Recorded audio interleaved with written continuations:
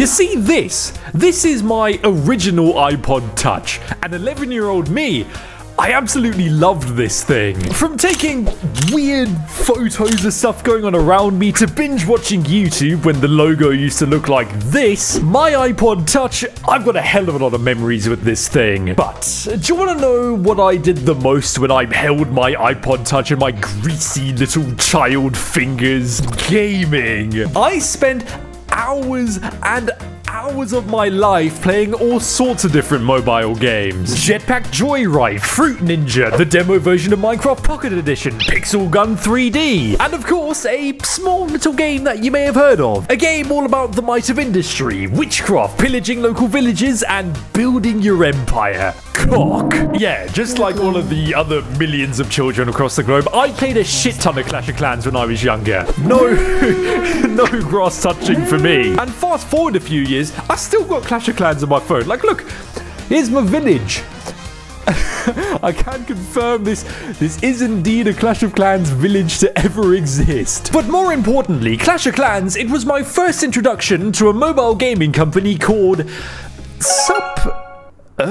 Supercell, a mobile gaming company based in Finland that's gone on to become one of the big boys, the tribal chief of the mobile gaming industry. The thing is though, in the year of our Lord circa 2023 AD, if you ask anybody on the internet what they think of Supercell, as soon as those words exit your mouth, there's only one word that will metamorphosize in the brain of the person that you're asking. Greed. Sure, Supercell, they may be one of the biggest companies in the mobile gaming industry, but they're also one of the greediest companies in the mobile gaming industry. And here's why.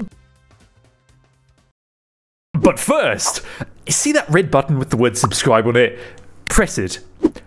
Press it now. And join my Discord server, link in the pinned comment. Microtransactions. What started off as stuff like this, you know, $2 Bethesda horse armor, has morphed into a full-on predatory plague that has infested almost every single type of video game nowadays. And if you want to find a hive, a cesspool of this plague, all you have to do is look no further than games that are, massive quotation marks here, free to play. Now, I'm pretty sure you've noticed this, but you know how so many different games, especially games from AAA studios, they're being released into our world at the massive, extraordinary price of $0.00. If you think this is being done out of the kindness of game developers' hearts, mate, you're about as far away from the truth as humanly possible. Like, you're all the way over here. Game studios, they're not your friends. First off, making a game free to play pretty much guarantees larger player numbers. But secondly, and more importantly, this is all done to prey on and manipulate you. And this manipulation starts as soon as you click download. I want to ask you a question here, person watching this video. Let's say that for quite a few days now, you've been cosplaying Greg Heffley and you've been playing a specific game. Let's call this game I don't know, 5 days at Heavy Team Fortress. But you're really not enjoying playing it. You're hating your life. So you've made the big boy decision to boot 5 days at Heavy Team Fortress off your hard drive. Would you feel more shitty and bad about uninstalling the game if you paid full price for it? You know, 60 to 70 Mr. Beast dollars? Or would you feel more shitty and bad about uninstalling the game if you paid nothing for it? 0 Mr. Beast dollars. If you want, I'll give you a few seconds to work it out. Really use your brain here.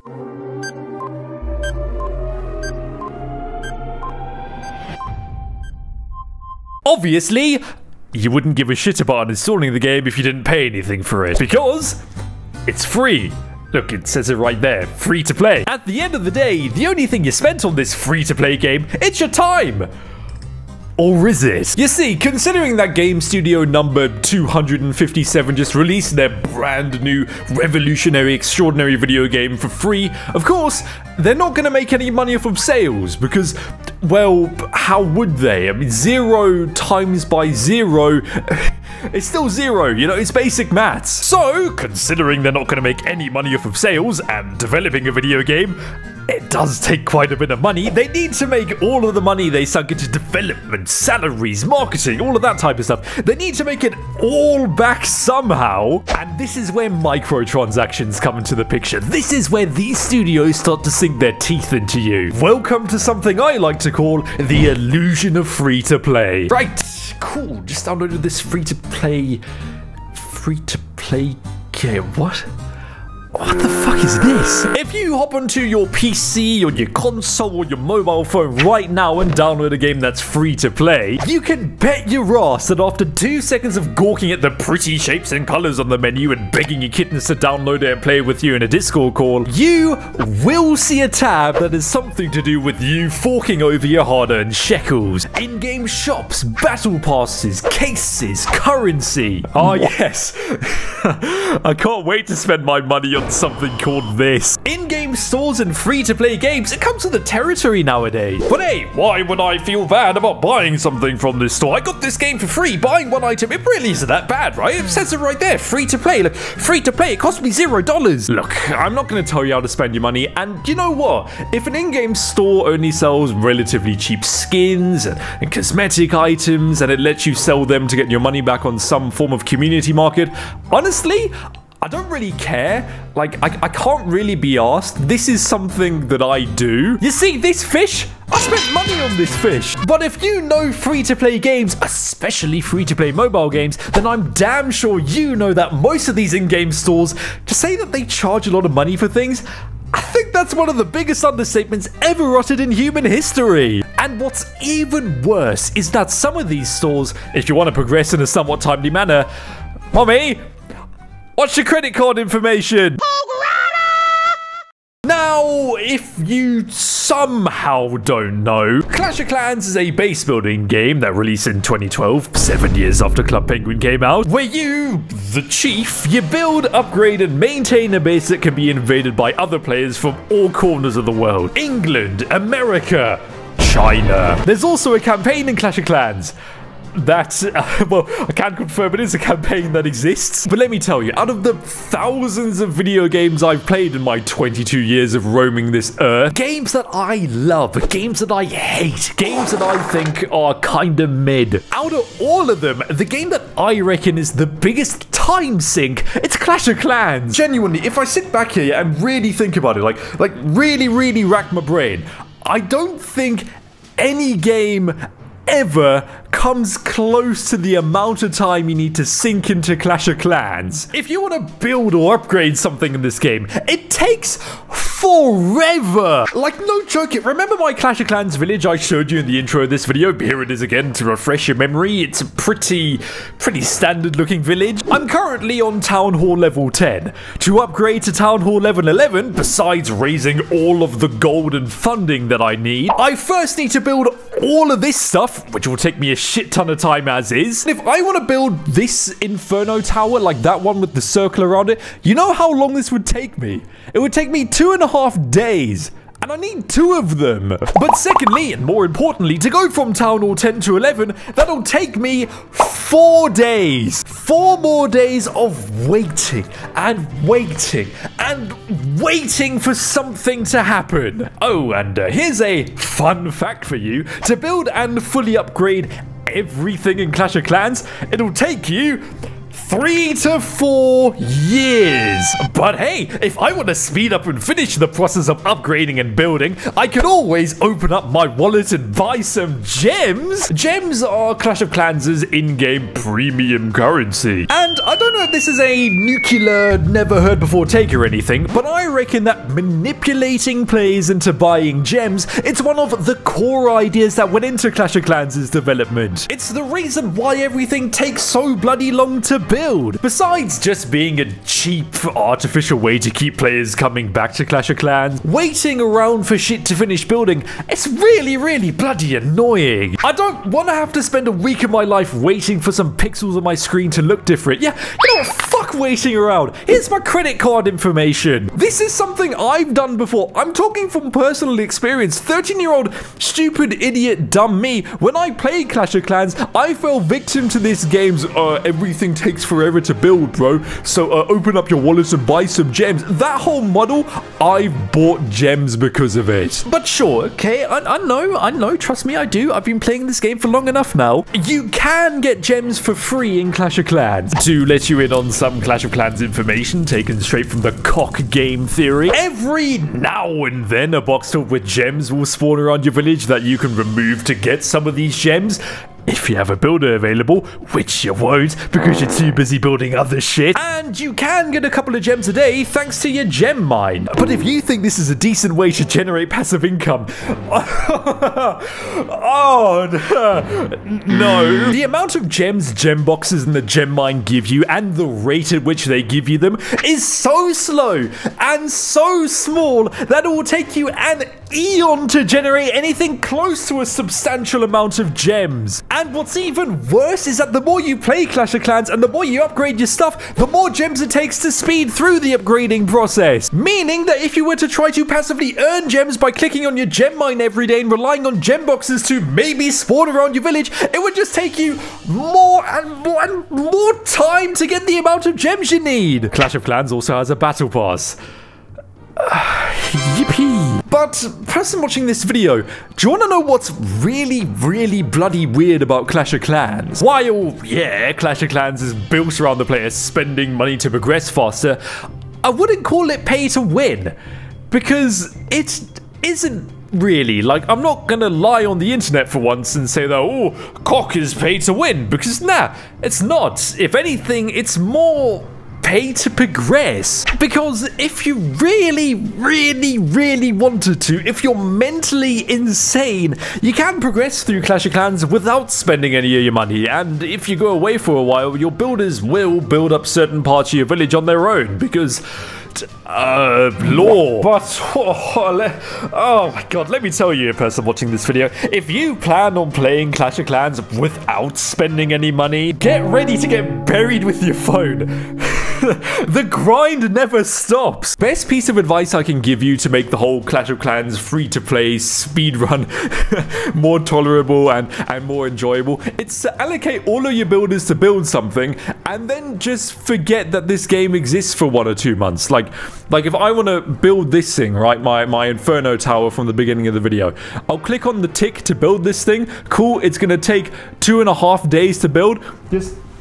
Oh, sorry, Penguin. Just forget about it. Forget that the game exists. But I really can't stress enough how much time Clash of Clans takes to play. Like, remember how earlier I spoke about how it would take me 4 days to go from Town Hall 10 to 11? Let's say I was going from Town Hall 14 to 15 instead, and I didn't want to spend any money on gems to progress through the process faster. To go from Town Hall 14 to 15, it would take 15 days! But that number, the number 15, it isn't just some random number that popped into my brain that I decided to write into this video script. Nah, god no. You see, the number 15, it's been the cause of one of, if not, the biggest Supercell-related controversy on the internet ever. And to find out why, how about we move on from Clash of Clans, a game that I've spent a good chunk of my life avoiding touching grass to play, and have a look at another Supercell produced game that I've also spent quite a lot of my life playing. What can I say? I'm the average Supercell game consumer. That game being Moo, I'm a cow. Nah, I'm just joking. What do I look like? A Facebook mom? I've never played Heyday before. Much like Cock, I've also played my fair share of Clash Royale a couple of years ago when I was still at school. Yeah, Clash Royale was pretty damn popular. Me and my friends, we all played it. We had a clan, we played in that 2v2 game mode with each other. Look, here's my deck. Why is it not focused? But my deck. I don't know if this is any good, like, I don't know if this is the meta, but it's worked for me.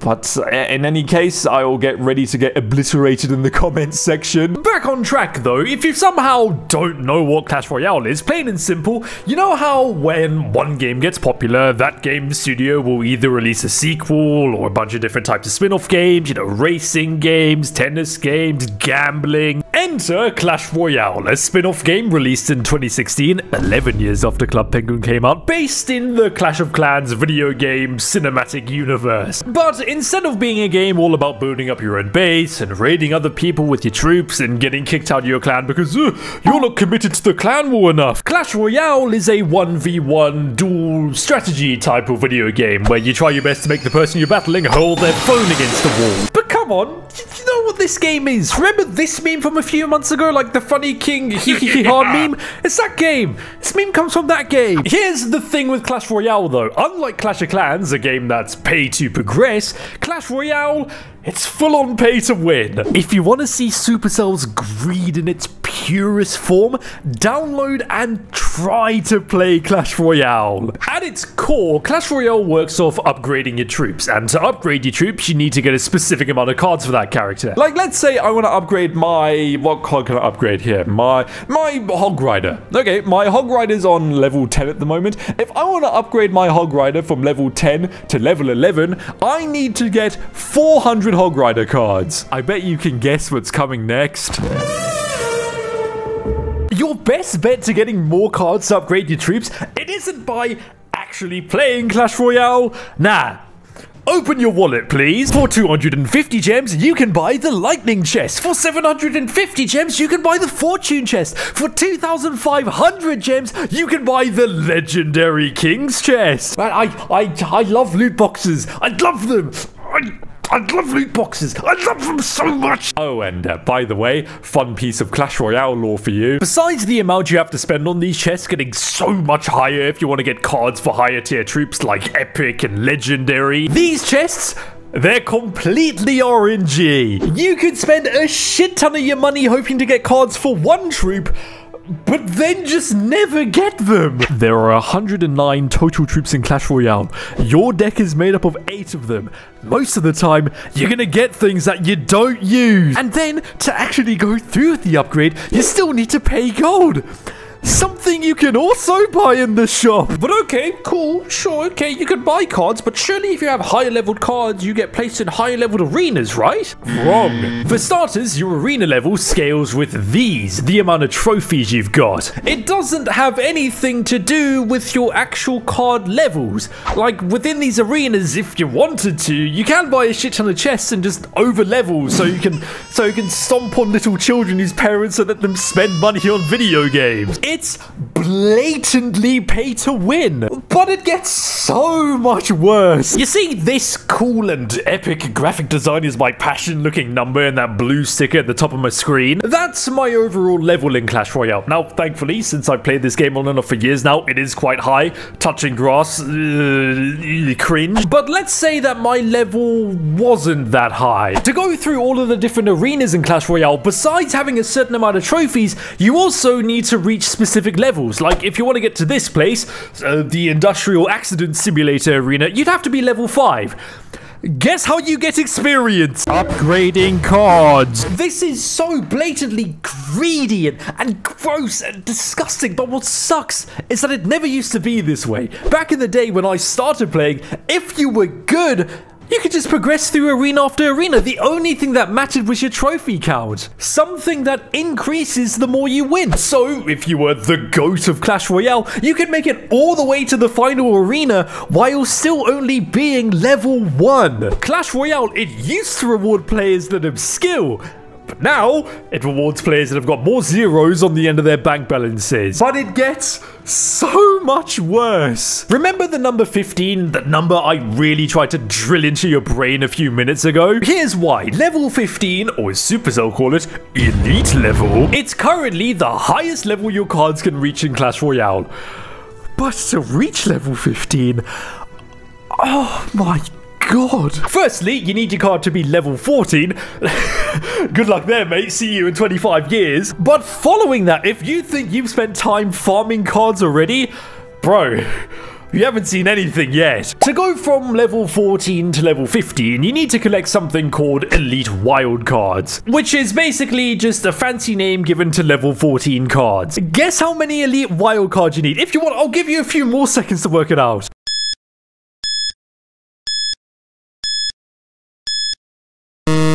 50, 50,000. Now, thankfully, it does seem like these wild cards all go into one big pool, so you don't need to collect 50,000 of the same card. But plain and simple, that's just no excuse. 50,000! What the fuck? To really put that into perspective, here we have a Clash Royale legendary card. It's one of the rarest cards in this game. To get these, your best bet is to buy legendary chests in the shop because, of course it is money, please. If you want to get this card from level 14 to 15, first you have to get it to level 14, more money, please. But then to reach that 50,000 card threshold, you'd have to collect 250 more level 14 legendary cards, or 25,000 more common level 14 cards, or 5,000 more level 14 rare cards, or 1,000 more level 14 epic cards, or 100 more level 14 champion cards. This is to max out one card, by the way. One. Do you know how much money this would cost? Free to play. Free to play, by the way. I'll give credit where credit is due. If Supercell's end goal is to drive away their entire player base, I mean, Supercell, oh, well done, mate. You're doing a goated job. Here's another stat for you. If you wanted to max out every single card in Clash Royale, guess how long it would take? 4.5 years. I know I like to make jokes and funny statements and witty one-liners in my videos, but genuinely, I'm honestly speechless. This is disgusting. I don't think I've ever seen anything as greedy as this in a video game ever. This is indefensible, and I haven't even spoken about new cards being released broken or the battle pass. Clash Royale is purposefully designed to steal money from your wallet, but there is still one thing that I just don't understand, I don't comprehend, and it's something to do with Supercell themselves. What's so odd is that on the one hand, you've got Clash Royale pay to win incarnate, but then on the other hand, you've got another Supercell game, a game that's apparently the complete opposite. Right, so you know how in the Clash of Clans section of this video and the Clash Royale section of this video, I waffled on about, oh, I've been playing these games for quite a long time now. Before making this video, I'd never played Brawl Stars before. Like, ever.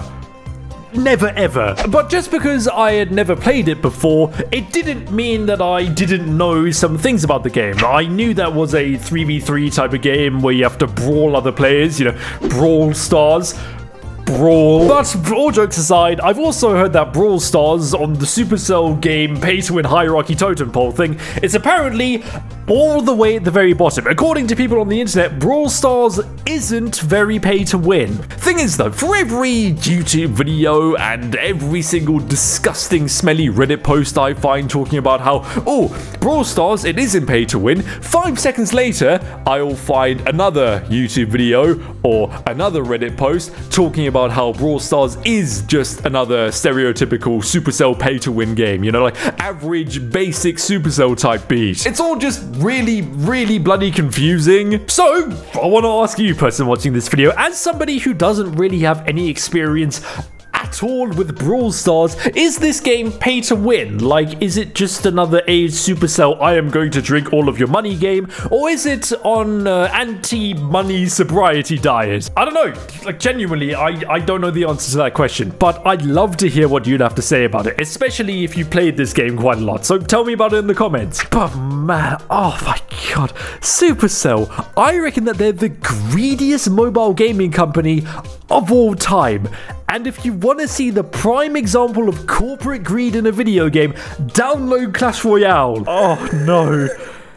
There's 2 more Clash games coming out. With all that being said though, if you've made it to the end of this video, thank you. I appreciate it. And while you're still listening to every single word and syllable and vowel coming out of my mouth, why don't you go watch all of my other videos and all of their ads and do all of the stereotypical leave a like and subscribe and bell notification YouTube buzzword stuff. And while you do that, I'm going to go back to trying to remember the password for my iPod Touch because it's just gone out of my brain. Thank you so much for watching, and I'll see you soon. Number 15. Subscribe to the Beak. If you don't, you will suffer a severe case of cringe, and you are taking part in bozo behavior. Thanks for watching.